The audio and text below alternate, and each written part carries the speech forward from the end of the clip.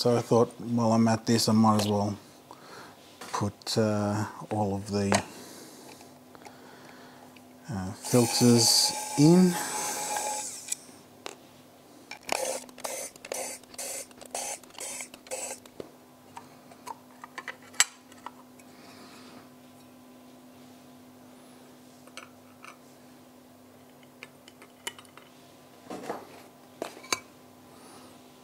Okay.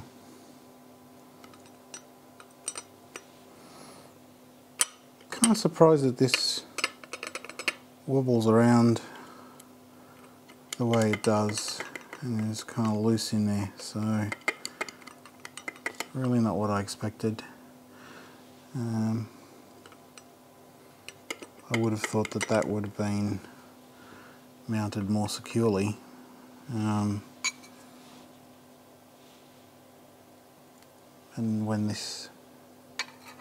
that's attached, it's not touching on there, so it's not even going to keep positive pressure on there. So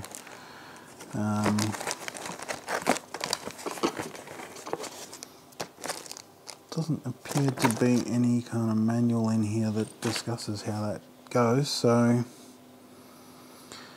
I will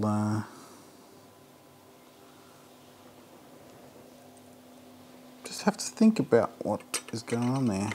I mean, it doesn't come out, so I'm just surprised about that wobble in there. By comparison, the S-Big version, there are detents that as the filter wheel actively positioned itself, it would always sit exactly in the same spot. There would be no movement whatsoever. There wouldn't be any play in any of this. I don't know how this positions itself, but it all seems quite free moving, so I guess we'll see when it comes time to use it. Alright, let's go with one is L luminance. Oh, the real question is, should I be screwing it in this way or should it be coming from the other side? I don't know. I'm going to go with it makes some semblance of sense to be on that side. Okay, red in number 2, green number 3. I don't know if there's a standard way that these should be done, but I'm just going to go with things that I will remember, because I will remember LRGB, so I'm going to keep them in that order. Alright. Again, I'm not really sure the order that I would do this, but I'm going to go with HA because I'll remember that. I think I will go with O3 and S2. Yep, I don't know what else to do with this other than just screw it together. See where we end up.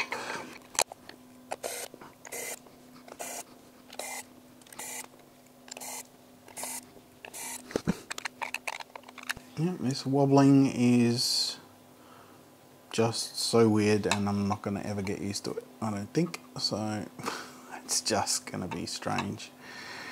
Okay, so I'm not going to try and mount the camera on there just yet, because I have no idea what the spacing should look like. So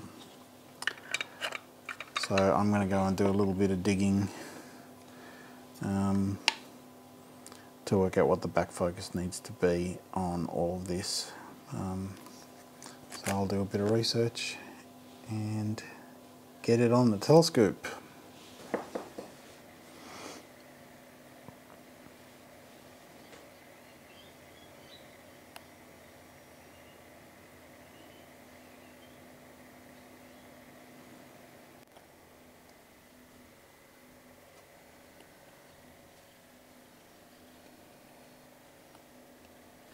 Alright, so this is what is happening with this.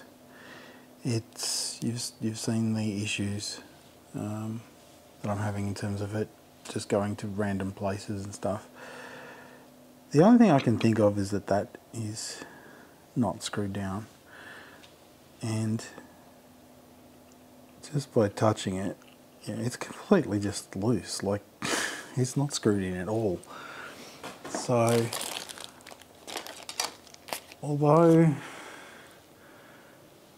I should probably send it back, I'm just gonna literally not even gonna do this with a screwdriver. I'm just gonna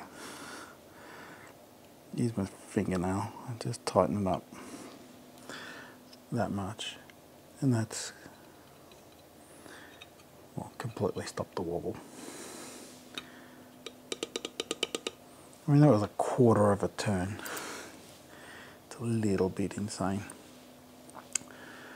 So I'm gonna just retest this, although, you know, I was gonna end up having to send it back to Bintel because I want to have a look at it, which is great. I think that's probably overkill for what we're talking about here.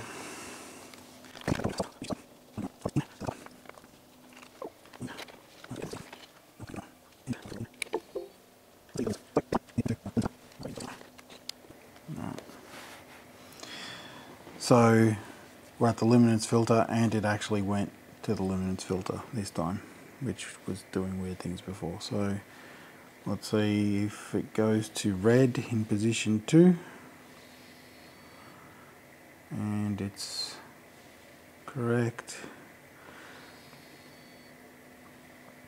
Okay, so unlike the weird behavior that it was doing before, it appears to be going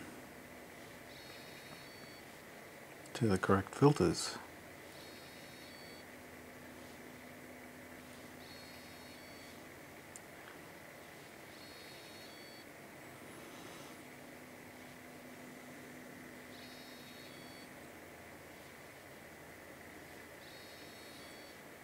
I'm keen to see if it goes all the way around or just goes back. It goes back. So it does seem to take the shortest direction.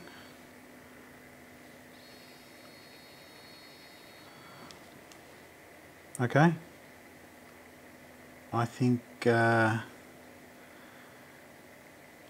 just tightening up that literally with my fingernail has done the job.